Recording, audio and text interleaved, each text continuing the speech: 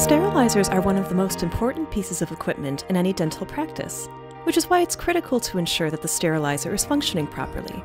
The CDC recommends the use of an internal chemical indicator in each package that is sterilized. Sterilization Steam Indicators by Hu-Friedy are a Type 1 chemical indicator.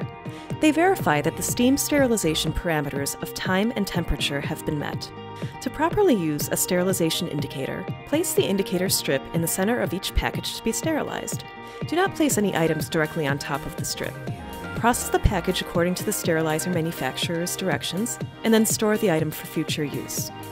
When the item is opened for use, examine the strip.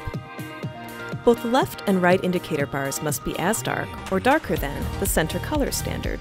If the left or right indicator is not as dark or darker than the center color standard, then inadequate processing has occurred and the package must not be used. To document the use of properly processed instruments, record the patient name and date on the reverse side of the strip.